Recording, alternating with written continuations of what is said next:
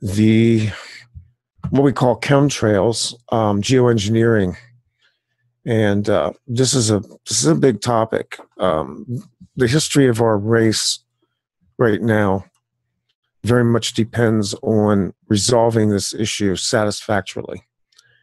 I'm waiting to see if we got our guest online or not, and cue from the producer.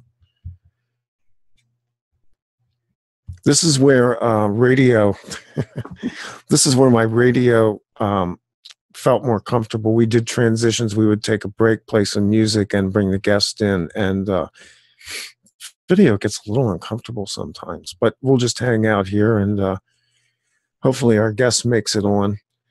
Like I said, we're going to be changing times. We'll be 1 hour earlier. In North America, that will be at 8:30 p.m. Eastern Standard Daylight Savings Time. So you can do the math across the time zones in the United States. Problematically, I still don't know what the hell time it is in Europe.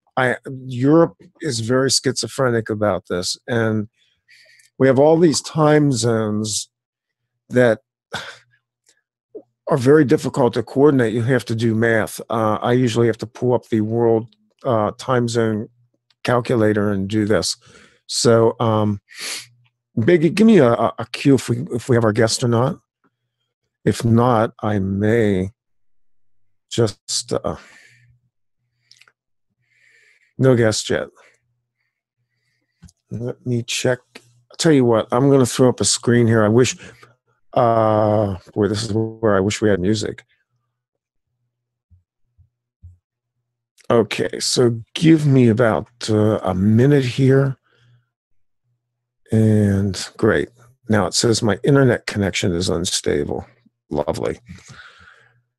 This is Michael Murphy. Hello. Good evening, Michael. How are you? This is Randy Moggins. This is OffPlanet TV, and you are live.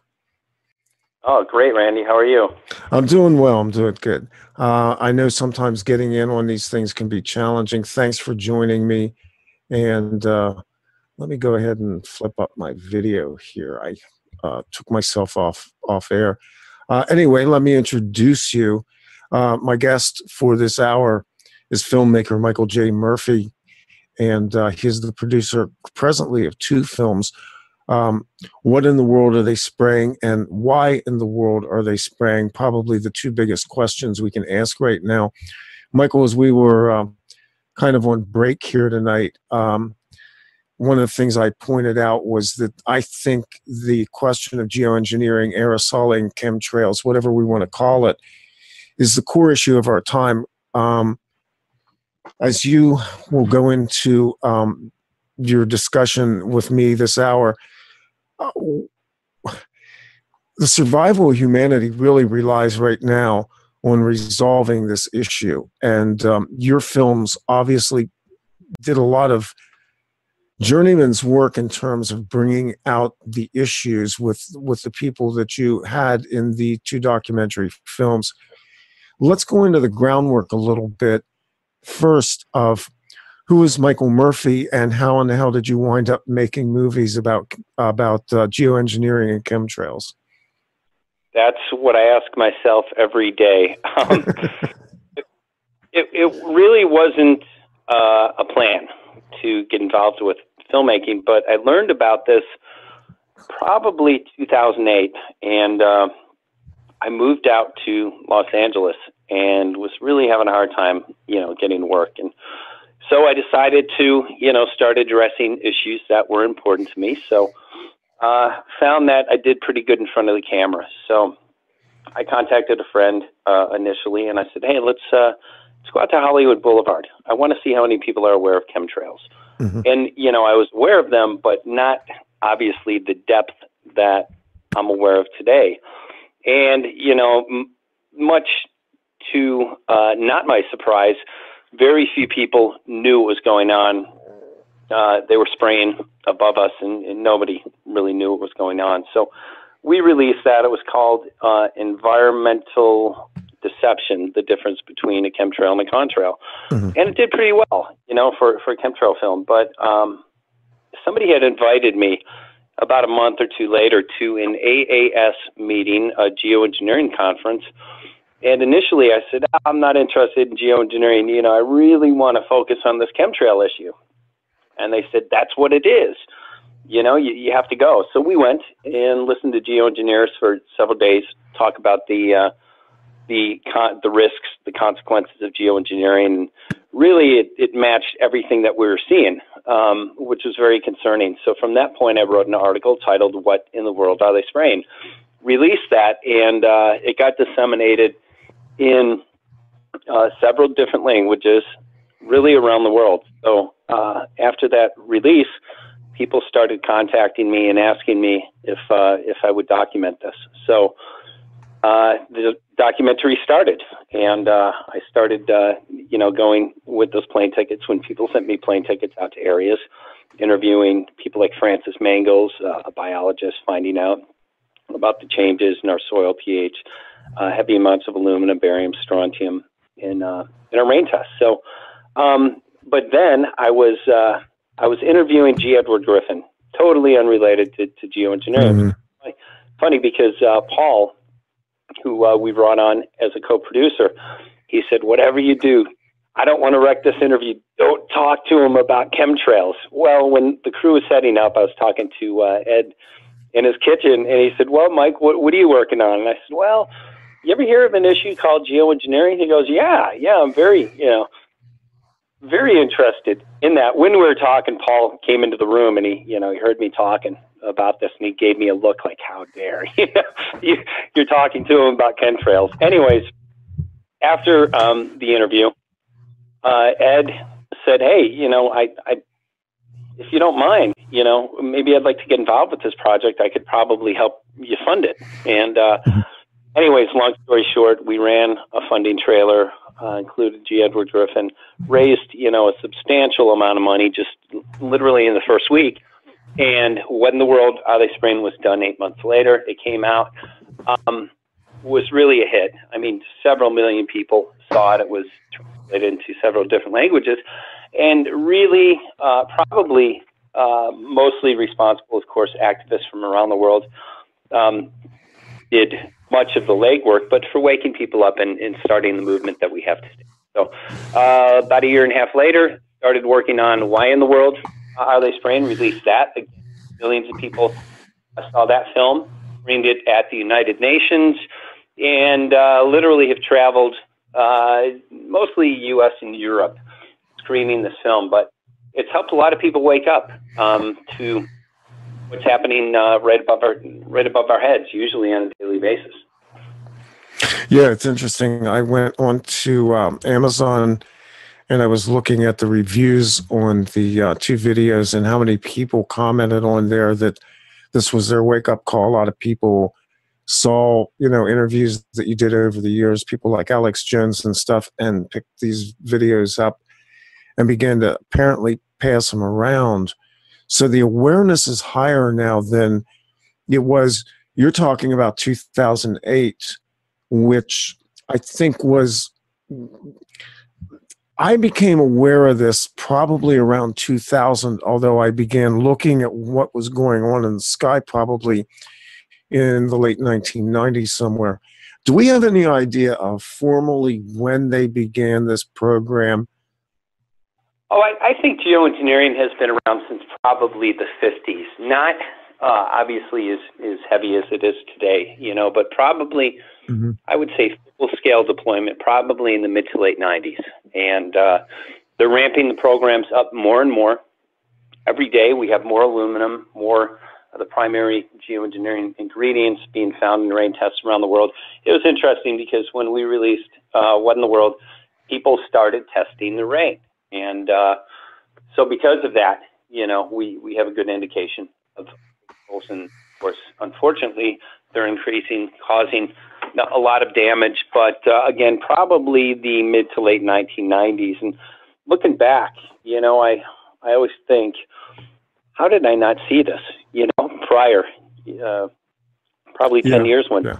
And I knew the weather was changing. I lived in Arizona, where it's supposed to be sunny over 340 days of the year. When I went out to college in the late 80s, every day was sunny, except when a storm came through. Mm-hmm. So I went back as an educator. I taught for a couple of years out there. And when the kids were out on the playground, I noticed, like 4 or 5 days had this, this cloud cover. And I didn't really make the connection to the plane spray. And it was after somebody had told me, watch that plane, and you'll see what's behind it will turn in to what appears to be high clouds. And that was kind of my wake-up call. And then I made the connection. Yeah, something's definitely changing. Now, in your research, have you been able to determine exactly what the intentions are for doing this? Because quite honestly, I've never been able to formulate in my mind, and this goes back to the 1950s in my research, of what they were thinking putting fluoride in. Well, I know what they're thinking, but how they sold this to the public, because fluoride's a byproduct of aluminum manufacturing. And so now all of a sudden we're faced with a situation where they're putting both aluminous oxide and barium into the air, and they're calling it geoengineering. What are they engineering, and why these two particular elements, both of which are particulates that are hostile to human biology? Well, they're probably engineering more than we could even imagine.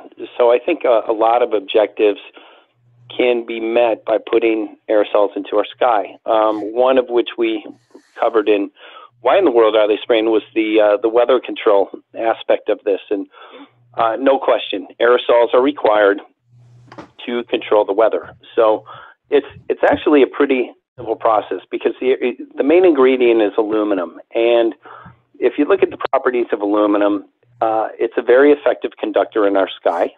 We see lightning going up, increasing rapidly around the world.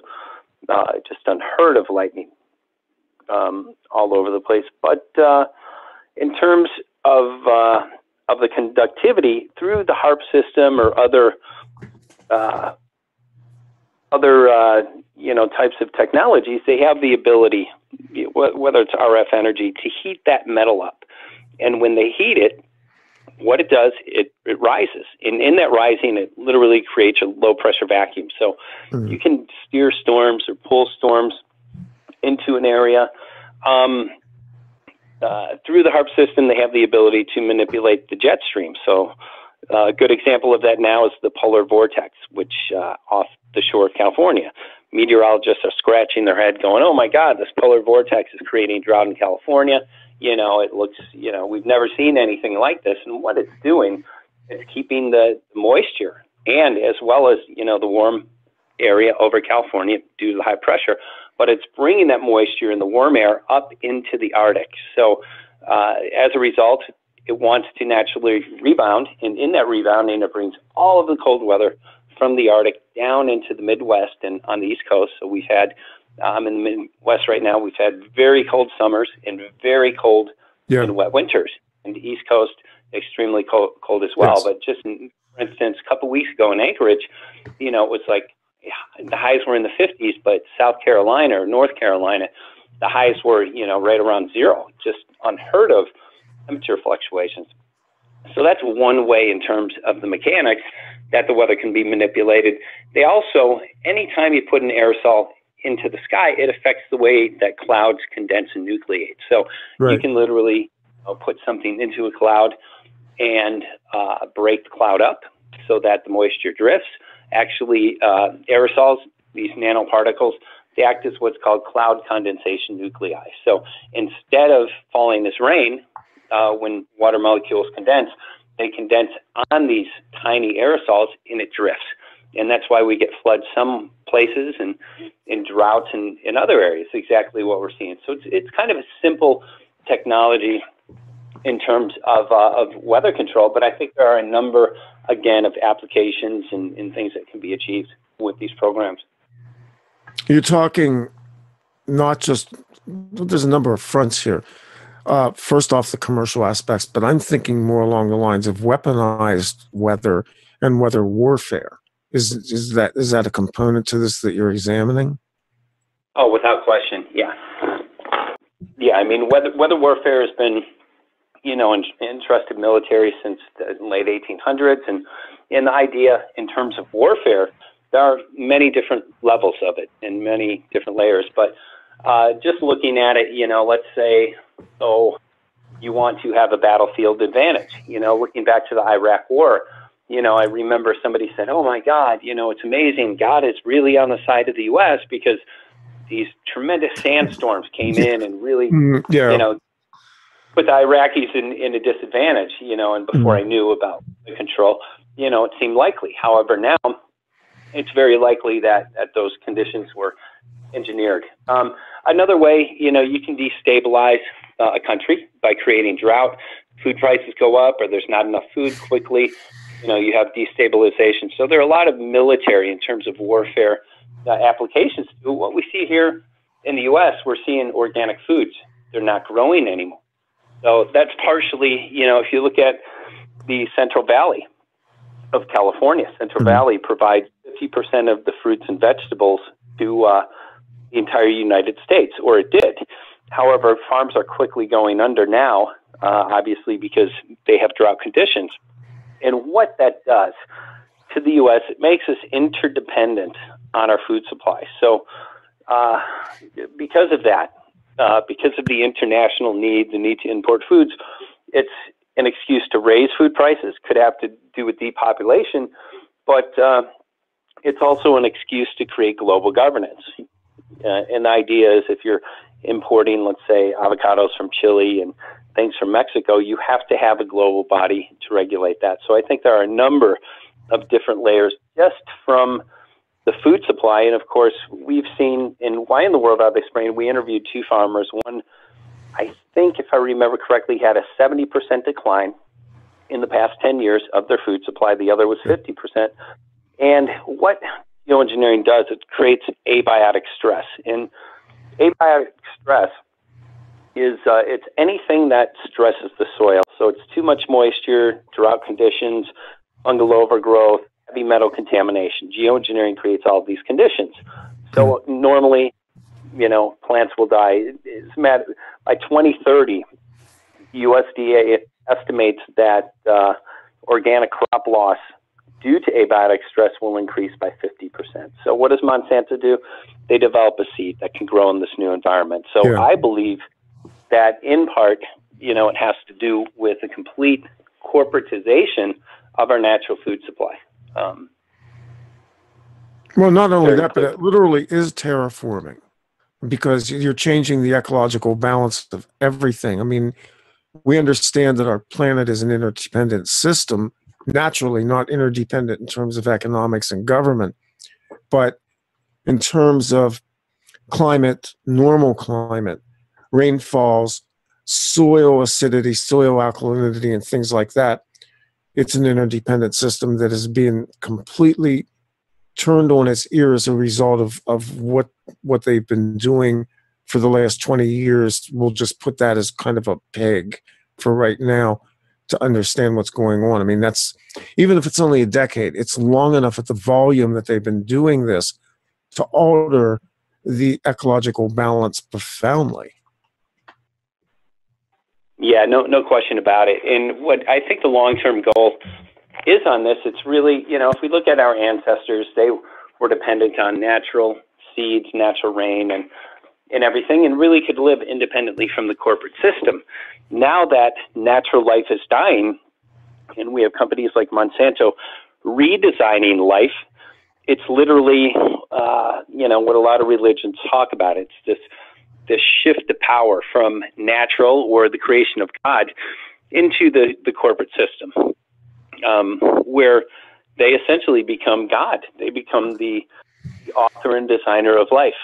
Yeah, it's what I call the beast system. It's basically this horrible monster that just takes over the earth it's like a Frankenstein creation. Right.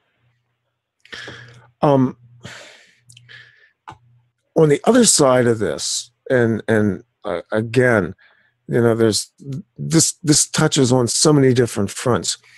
We have all of these different elements being laced into them. We don't, maybe you know more than I do about this from your research, but do we have a base of what it is they're spraying? We know some of what they're spraying, but it seems like I've heard reports, and I believe it was Clifford Carnicon talked about the biological elements of the spraying as well, that they were actually finding tissue and even blood as a result of spraying. Were you able to ever isolate any of that or comment on it at all? No, you know what? We covered more of the weather control aspect, so just the base link to geoengineering. But Clifford Carnicom has done wonderful work, ranging from Morgellons and into the red blood cell issue. So I think it's a real important aspect. I chose to go with just sticking to geoengineering. Of course, the range of this issue is so broad. There are so many rabbit holes. Yeah, and the reason I did that was our goal is to, affect legislation to get these programs stopped. So when you're reaching out to the masses, it's kind of hard to talk about Morgellons, because the fact that weather control, which, is very obvious to many of us, that's far-fetched for a lot of people. So I looked at, what is the best way to initially reach people with this message so that they'll accept it, with hopes that they'll go into the deeper levels of this. So I thought weather control and just sticking with that was probably the most prudent way to address this. And, it depends on what circles I'm in, and right. who I'm speaking to, Yeah, it's a very nuanced message that you're putting out. Absolutely.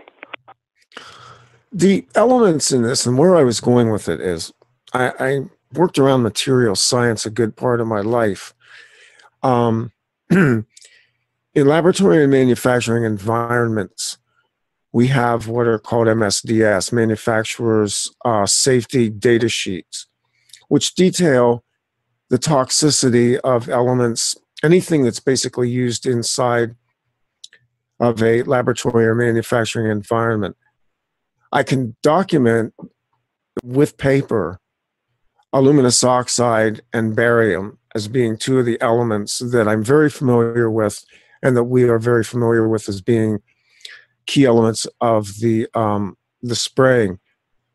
My question to you, and I'm just tossing this out because it's a question that I haven't gotten an answer on.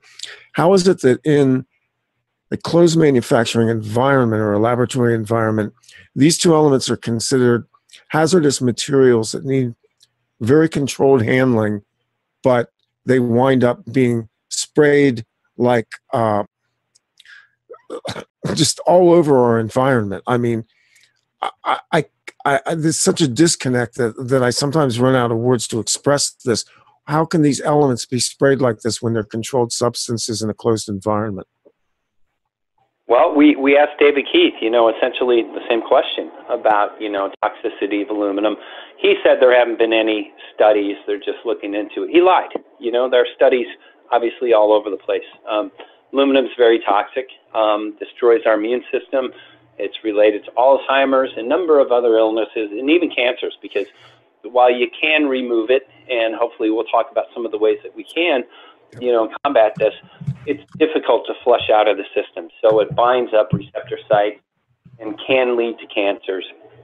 And a number of things, as Dr. Bourne, who we included in What in the World Are They Spraying, clearly expressed. So, it's not good for us. It definitely leads to depopulation, illness on a number of levels. Barium, very toxic, destroys our immune system, kidney failure.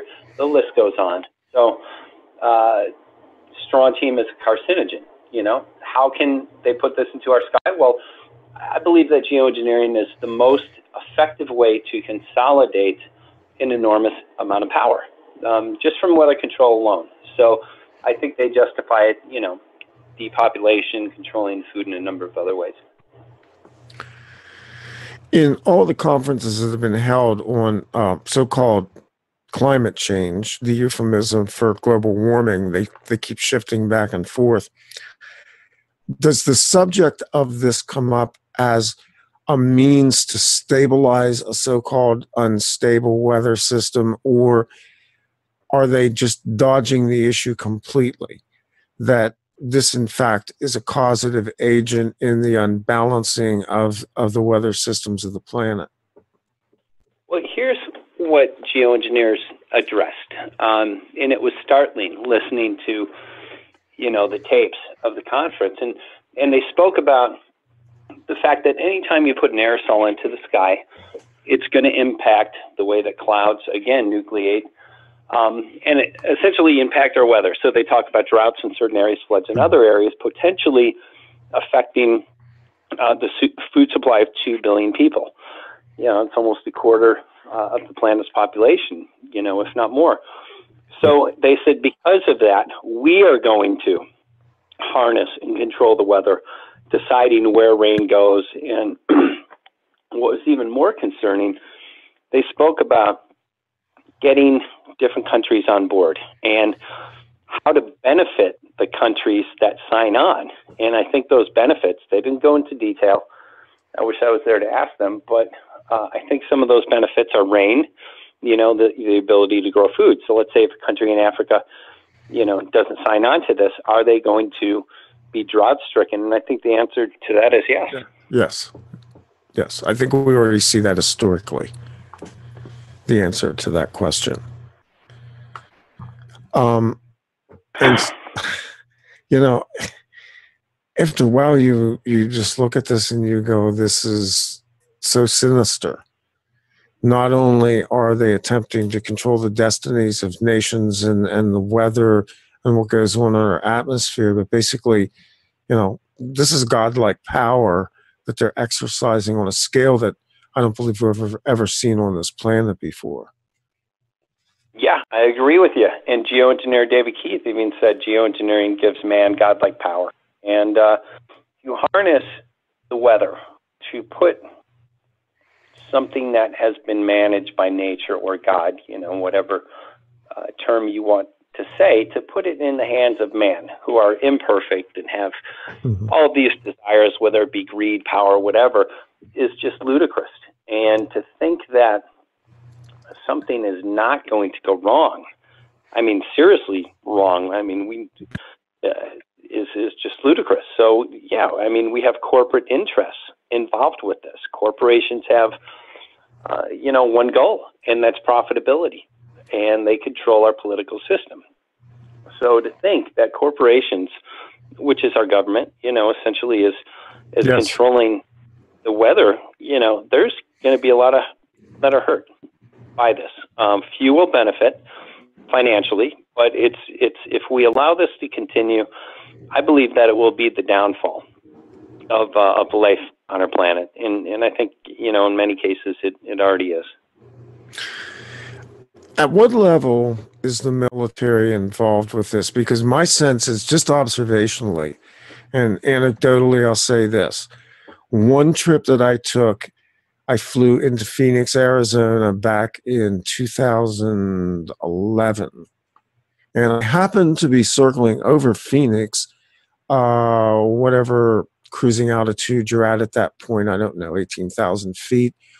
But up above us, another maybe 1,500 feet, safely enough away to be in a pattern over the landing area, was a plane owned by Evergreen Corporation, which was visibly spraying right above us as we're circling going into Phoenix.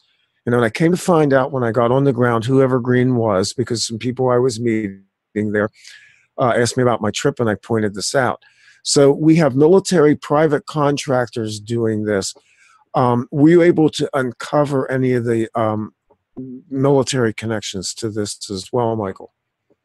Well, I think there are many. If you look at owning the weather by 2025, and you really look through that document, that was a U.S. Air Force document. They specifically talk about putting aerosols and even black carbon into our atmosphere for the purpose of controlling that weather. So has anybody come up and admitted this? No, there's been flat out denial because these programs are illegal. They're very damaging. And there hasn't been a global treaty. However, they're working very aggressively to make geoengineering programs legal. So that's something that, we're looking at very closely, and really trying to get my next film, An Unconventional Shade of Gray, out, in hopes that it will be a call to action. People will come together and rise up to say, no, we do not accept this. Where are the activist attorneys in all this? Because I think what we're talking about here, the liabilities for this type of program are profound, because we already have enough science to connect at least some disorders, some diseases, and I think that an open inquiry would reveal statistical relationships between escalations, especially certain diseases that have paralleled the time that we've been engaged in these programs. So my question is, are there activist attorneys out there who are working in this realm who have the capability to begin maneuvering to file lawsuits? I'm currently in talks with some. What I've decided to do is put together a class action lawsuit. So right now, should be by the end of the week, hopefully have a commercial out and also a website. And the purpose of that is going to be just to collect names and damages that people believe that they've had. And my belief is that if we have 1 million, 500,000, 1 million people, then when we present this to a law firm or a lawyer, we can say, listen, we have, several plaintiffs, and I think it will be more appealing. To go from at the other end, not knowing how many people are going to be involved and what the numbers are, I think it's more challenging. And we've been looking at that, for a couple of years. And there's, was one attempt by attorney Joe Marmon, and he had, I think, 30 or so plaintiffs, and it came time to, put forth money to move forward. Very few of the plaintiffs actually moved forward in that capacity. So he ran into a couple of speed bumps, and I think it was due to lack of participation. So we're looking to, look at some of the directions that he took and hopefully build on those and really put together something that's viable and will be sustaining in terms of accomplishing this. And I think once we start, once we get into exploration, and start finding out, specifically who's doing this and coming up with damages, I think we will see a quick end to these programs. Damages are, in the several billions. I think it's going to be very much of a catalyst to get it stopped. At this point in time, we are still kind of grappling with the technology behind this. I know, for instance, that you've interviewed Dr. Nick Begich, who has been years, decades probably now, talking about HAARP. Do we have any sense right now, Michael, specifically the HAARP technology and how this interacts with HAARP technology in terms of geoengineering? Oh, yeah, absolutely. I mean, the aerosols are a conductor, so it makes the HAARPs much more effective. So you can also use microwave technology, kind of like putting a cup of coffee in a microwave, and heating it up. So it's to manipulate the weather. It's very important to heat up certain areas of our sky. When they do that, obviously you have jet stream deviations. If you can manipulate, let's say, expand, a certain region of our atmosphere, it's gonna manipulate jet streams, or again pull weather systems into a certain area or out of a certain area. So yeah, they're very they work together. They appear to work together. This is not just isolated to the United States, and I know you know that. Are there a concerted, well, let's put it this way, are there coordinated groups of people working around the planet with a view on organizing this to eventually move it into an inquiry? I'm not holding my breath that the United States Congress will ever hold an inquiry into this, although that would be the ideal place to begin this. But do we have hopes that, for instance, we can get this to a place where we can open it in the World Court in The Hague, for instance, or someplace like that, to get an open hearing, an indictment on some of the people that are there? I mean, I know I'm kind of shooting this out a little bit further than you're going right now, but you talk to a lot of people, and what is your sense that we can push this internationally to the level where we get actual coordinated efforts between people who are concerned about this? Oh, we do, and it really has to do with us collectively getting together on this issue. Our time is short, though. Right now, scientists, geoengineers, and governments right now are looking to form a climate treaty in France. Their timeline is December of this year, and they're basing it on this idea that CO2 creates global warming. Once that treaty, if it gets established, geoengineering is being sold as the quickest, most effective thing to do in terms of addressing climate change. What is going to be a big focus on an unconventional shade of gray, we have geoengineering programs that are ongoing. Geoengineering programs, no question about it, change the temperature of our planet, and they alter our weather. Geoengineers now, or scientists, are sourcing our adverse weather and the Arctic melting, which there are a number of cases, and I actually wrote an article, Geoengineering and the Deliberate Melting of the Arctic, that in the 70s, they deliberately started melting it. When it started melting, they said, oh my God, we have global warming, so now we have to look at carbon taxes, world government, all of this transfer of, potentially trillions of dollars of wealth into the hands of the few at the expense of our freedoms, a complete dissemination of, not dissemination, but a complete erosion of our Constitution and our country. And we're looking at people who are unelected individuals mandating the very ways, micromanaging our lives, who are not elected, circumventing the Constitution and moving forward with this. So it's a big concerning issue, but I really want to stress, anybody that says, oh, CO2 is causing global warming, but we don't want geoengineering. No, I'm sorry. When you're pushing the global warming issue, the next incremental step in addressing that is geoengineering. And if anybody is arguing that point with me, I want them to explain to me why none of the current climate models have included geoengineering, and how. I want to know how anybody can get an accurate temperature reading of the Earth's temperature in the past 30 years, being that these programs have been ramped up. And the answer to that question is no. Nobody can conclusively say whether the planet's warming or cooling. And because of that, this global warming issue, this climate change issue, that again will dramatically change our lives, transfer trillions of dollars, destroy our nations, a nation that my ancestors shed blood for. I am qualified to be a son of the American Revolution. My ancestors died for our freedom, and they're removing this from us based on a lie, based on a fraudulent model, a flawed model? No, until they stop spraying, and that's what has to happen. Stop spraying for 5 years.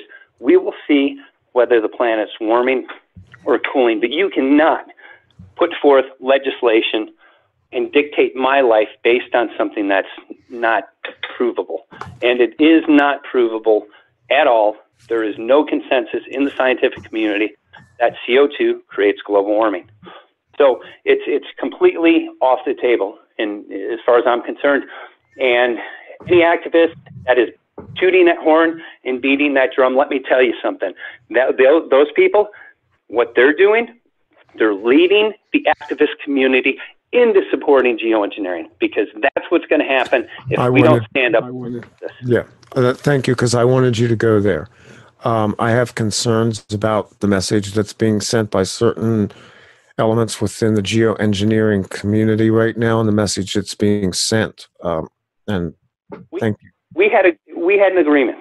I know who you're talking about, and we promoted his website and put them on our films with the agreement that global warming would not come into the equation, because I knew it would create division in the movement, and I knew that it would make our movement impotent. And I'm so upset about this, because that person has deceived everybody.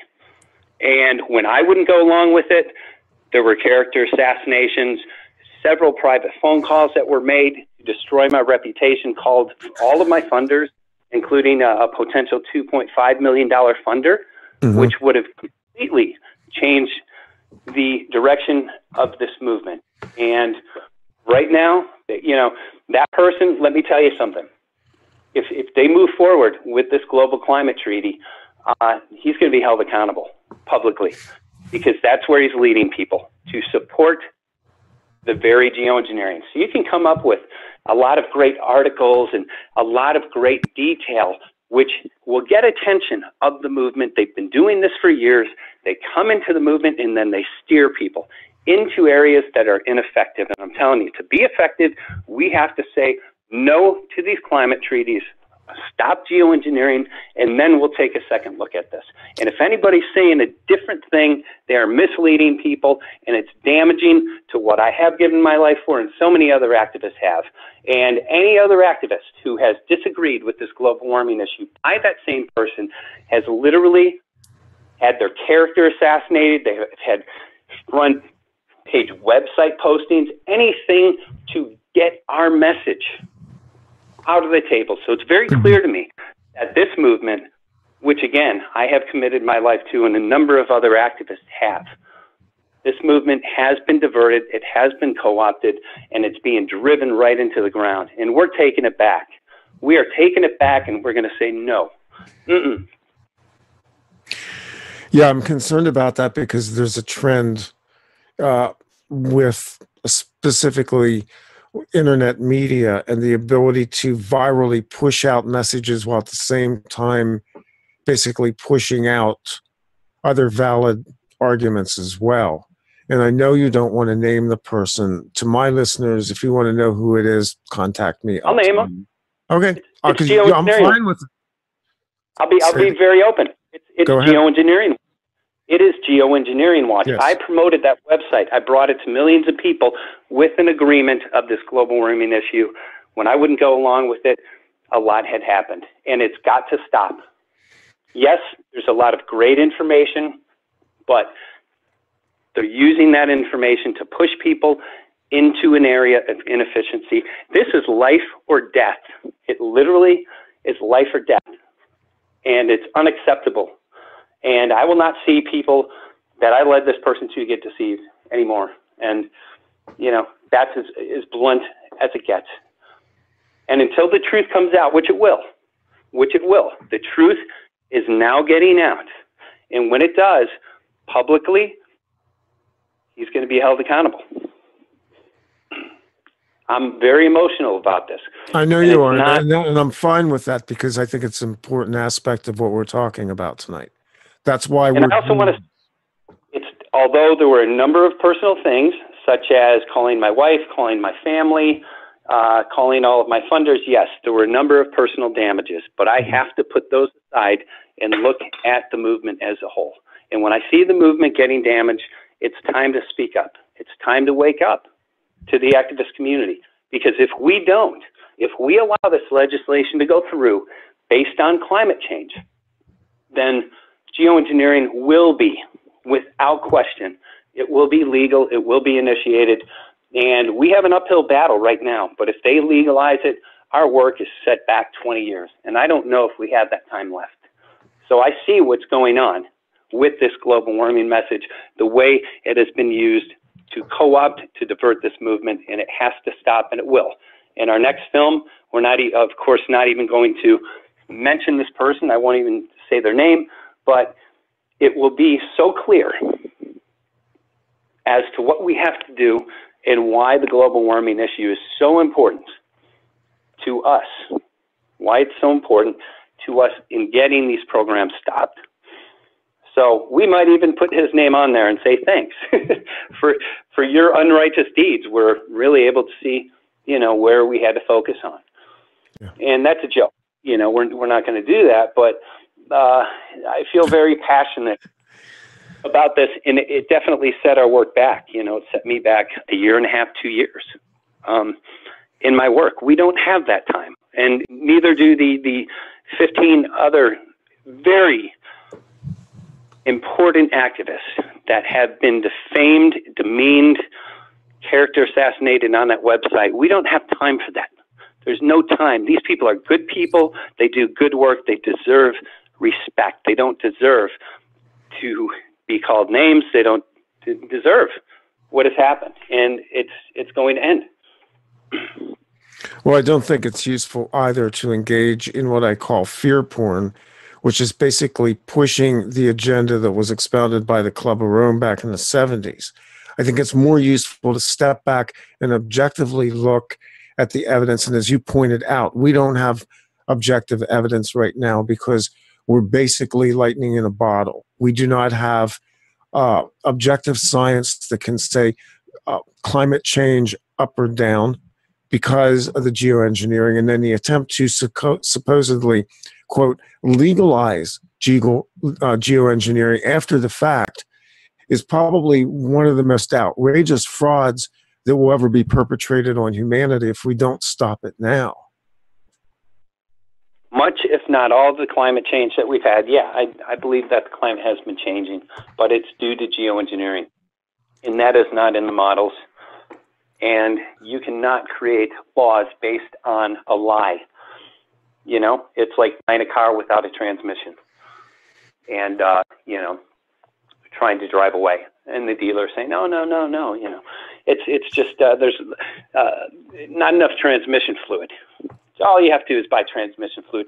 The car will work correctly. No, it's not being disclosed.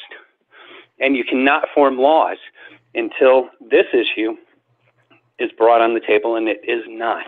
So I stand very firmly with that. And that's, you know, that's a big part of a lot of laws.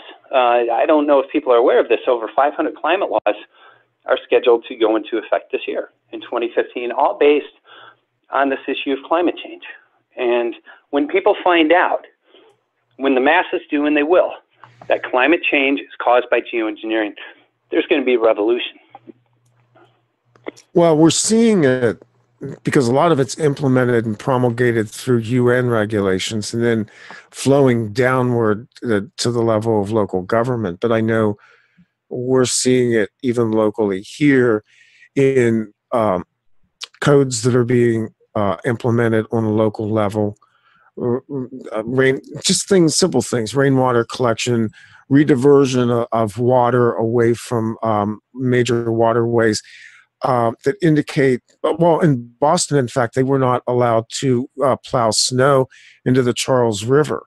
We're seeing the blowback now, and it's hitting us in very specific areas of our lives because of the ongoing legislation that's being done. And a lot of it isn't legislation anyway. It's being promulgated by the UN. It comes out of the Rio Conference in 1992. And the efforts that were put out by Mr. Gorbachev and Morris Strong. I mean, this has been a very long arc that they've moved us towards on every front. Yeah, it's Agenda 21, complete control of our lives. Yes. Population. Yes. Going to reduce, if we allow it, the population of the planet. That's death. You know, I serve a God, and my God does not stand for population. I will stand by that statement 100%. And it all relates to this global governance or New World Order agenda, which is not in our best interest at all. And it's based on a lie. And my concern is if they develop the legislation and the government, and now Obama has a climate education committee of several governors and mayors who are going out to the local municipalities with a big sack of money saying, hey, you know, we've got programs, we've got some money, you know. So the federal government's coming in, federalizing at the local level. And again, it's all about this shift and transfer of power for global governance. And my concern is if this continues to build, it is not being built on a solid foundation of truth. And because of that, any building that is not laid on a solid foundation is going to be shaky at best. Sure. You and I and all of the listeners are standing on that foundation. It will collapse. It will. Lawsuits are going to come in. The truth is getting out.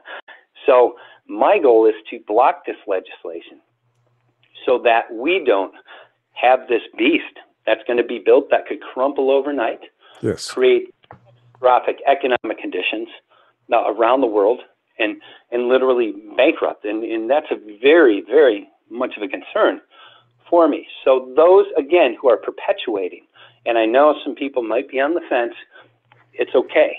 If you believe in global warming, please tell me. Please write to me and let me know how. Again, I ask this question, how anybody can get an accurate temperature of our planet with the ongoing geoengineering. Nobody has been able to do that. Why? Because it's true. It's absolute truth. And because of that, that should change your views immediately on global warming. And if it doesn't, write me and we'll talk about it. And that's how serious it is. Because anybody who is holding that belief is literally supporting something that is so damaging to our futures, to our freedoms, to our livelihood, and to our health.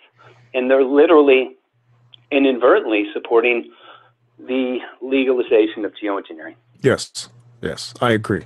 I agree wholeheartedly. Maybe on the positive side here, because we do need positivity, I always try to stress that. You mentioned a little bit earlier, maybe some practical things that we could do, because obviously the toll right now on the biology of the human being is horrific. I mean, I look around at the effects of decades of this program now, and I see what's going on. Increases in immunodiseases, Alzheimer's, increased rates of heart disease, diabetes. Do you have some hopeful, optimistic things that we can practically do in day-to-day life as well, Michael? Oh, very much so. And, I think the important thing is that we're eating organic food so that our immune systems do not get compromised with the pesticides and everything else. So that's very important. I'm still working on that, myself. But also, you can use chlorella, bentonite that removes heavy metals, SM, a very good product. I started selling it actually. I think organicsulfur.net is my website, and that actually binds onto aluminum, other heavy metals, and removes them from the body. So those are just a couple of effective things that we can do. But I think staying healthy, and my take is a healthy activist is a powerful activist. And when we're all sick, it does reduce our ability, to have stamina to move forward and complete what we have to do. So I recommend that, people really start looking at clean eating and, certain supplements, and read up about them. You want to study up about them. Some of them, remove some vital minerals, so you're going to want to, look at how to replace those. But those are some things that we can do in our personal life in terms of getting healthy. In the broad range, there are a number of things that we can do right now. I'm organizing a march, hopefully by the end of the summer, in Sacramento, which is going to address geoengineering and the global warming issue, with the attempt to let our legislators know geoengineering is creating climate change. Until you address this, we are not going to accept the mandates. And right now there's a carbon tax, on gasoline and many other areas in California. So that's literally it's the testing ground. That's ground zero right now, as far as I can see. It is. It's literally ground zero. So that's an area that we have to focus on. But I'm also in the process of organizing a protest in France, protesting these climate meetings. Now, we have to be very prudent in terms of how we address this, because there will be people outside, I'm sure, demanding that this treaty comes to pass. And, we had millions of people, 4 or 5 months ago, marching in cities all across America, demanding that our legislators do something about geoengineering. Well, when you demand that our legislators, who are largely sponsored by the corporate interest, do something, and you're not real specific about that, you're literally setting yourself up to major failure. And obviously those people were not aware of geoengineering or the impacts that geoengineering has on our climate.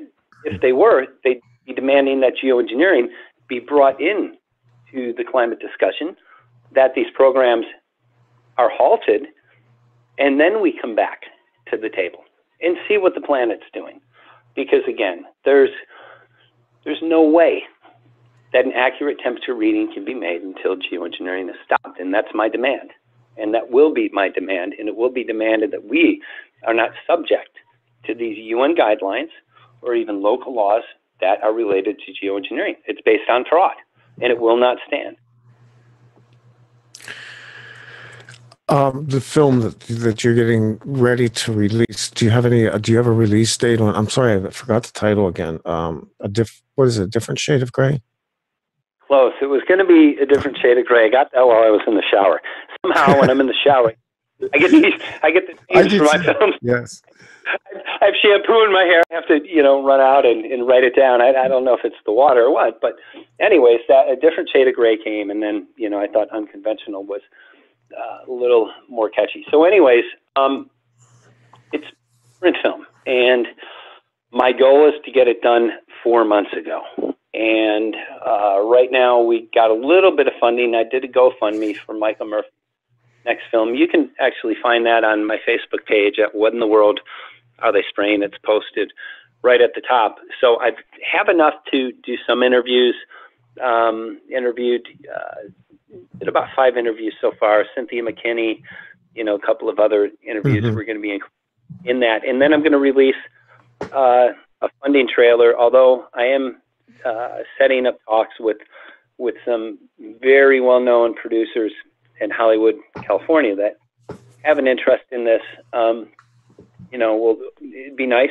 We'll hope and pray that they get involved, because that should give us, plenty of funding to get it done efficiently, to get it done right. However, I feel very strongly money is not going to change the way that I address this. So I'm very firm. Yeah, I take in suggestions. However, I do not allow people to divert the message in any way. Yes. So, if they're on board with the guideline, that's fine. If not, I'll get it done some other way. Money is not going to be the driving force in this film. It's going to be truth.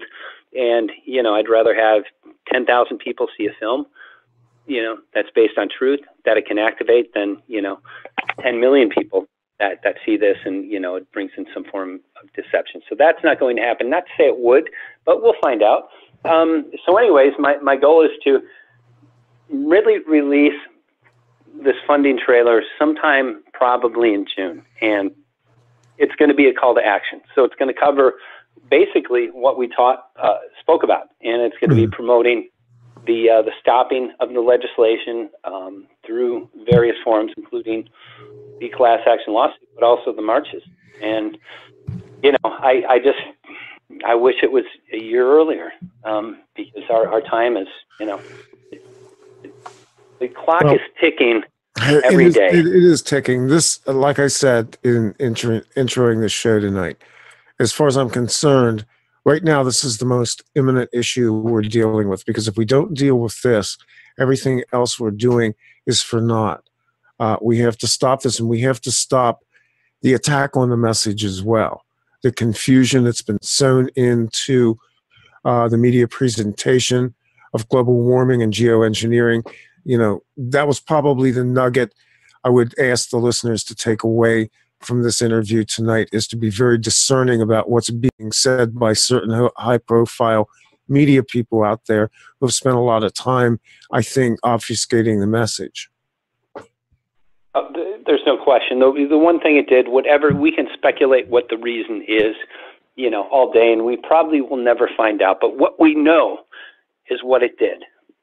And what it did, it took literally millions of people away from taking proactive and effective action in getting the legislation stopped. And that's my goal right now, not to say that is going to stop geoengineering altogether, but it will buy us some time.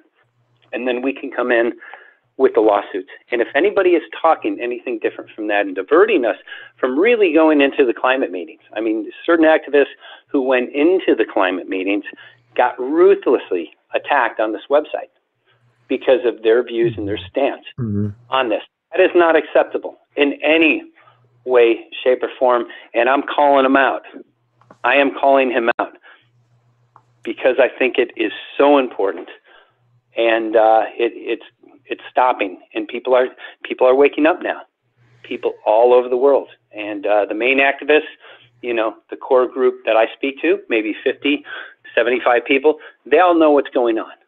So the problem is that website, because we put it on our films, I mentioned it, you know, to several million people on, you know, hundreds of radio shows. We promoted it quite a bit, and the person who was a webmaster for a while obviously had problems, you know, backed out. You know, they brought a real professional element into that website. So it's reaching out to a lot of new people, and with a lot of good information, but some disinformation.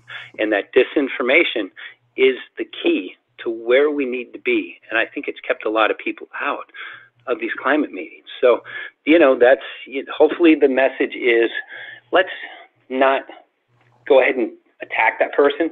Let's take our energy and realize the direction that we need to go. Because I took a real close look at what happened to me, and there was no question. This person had a very strong intent of taking me out. When you're calling family members, we estimate he made 200 private phone calls. You know, he even sent emails to other, you know, geoengineering groups, urging them to withdraw their support from me. And I gave him all of my radio contacts. I've heard from several of them that they received phone calls from him, bad-mouthing me. Really, it wasn't like it was a call or two. There was an agenda. It was almost like there was a telemarketing. Yeah. Oh, there's no question about it. There was a campaign, not only to me, but a bunch of other people. And it was all appears to be related onto this belief. So I took a real close look at this, and I said, what is going on?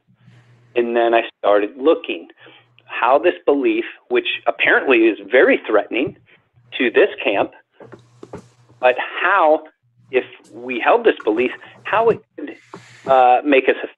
And I saw it. I saw the light very clearly.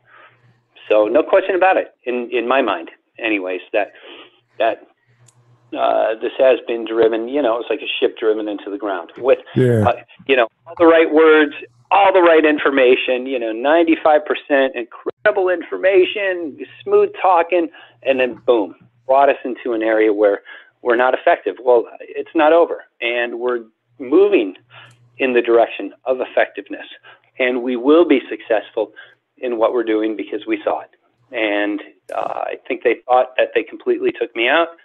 That's not the case at all, and I'm moving forward. And I learned. I watch people very closely when they start doing those things. And I ask a lot of questions and I research. And then I decide where to go based on what other people who I don't think are in integrity, obviously isn't in integrity, but I look at them and I say, okay, what's going on? Here's where we need to go. So it really kind of paved a very clear path in terms of where I'm going right now. So overall, you know, a lot of bad things happened, but it was good in terms of, for me being able to see, being able to move in the right direction, and not be paired up with this person, because obviously there was influence, you know, that he had in my life. He had my ear, and, you know, we agreed on a lot of things. And probably, you know, had I been yoked, right now this would not be the direction that we're going in. So it actually worked out for the good, and obviously made me a stronger person. And I think overall, you know, these tactics, they might work for a short time, but we have something so powerful, and that's the truth. You know, 100% truth, not 90, 95% truth. We have 100% truth.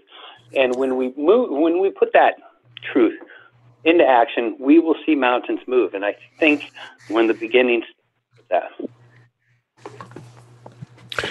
Well, we got to wrap it up here, Michael. Last minute here, call to action, where people can find you, and anything you want to leave us with going out. Sure. Sure. Go to whyintheworldaretheyspraying.com. Now, if you haven't seen the film, you can watch it on the website. But also, we encourage everybody who orders a DVD to make copies and hand out for free. So that's one way to support our work. Go to the What in the World Are They Spraying page. You'll see the GoFundMe campaign for the funding trailer. We've raised probably $8,000, so I have a little bit of funding for interviews and for editing and other things. But for a film, we need a whole lot more. So if you can contribute, that would be wonderful. Of course, for you folks who are watching right now, that is streaming by you on the on the video screen, and that'll be posted out as well. So those website links will go very far and wide. Michael, I want to make available to you the invitation to come back anytime that you want to present more information. Let us know when the new video is released, and we want to make this platform open to you anytime that you want to present some information. Oh, thank you very much. I'd love to, and please send me the link if you can email that. The link to the show. Will. Absolutely will. We'll get that out to you. That should be out this weekend. We're going to wrap it up.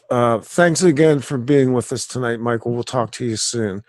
That wraps it up for this presentation of OffPlanet TV. We'll be back next week in some fashion. We'll let you know about the times. I'll post that stuff out, as will the folks at CCN. This is OffPlanet TV on the Conscious Consumer Network. I'm Randy Moggins. The truth is out there. It's inside of you. Begin to really explore into it. We'll be back very soon. Good night.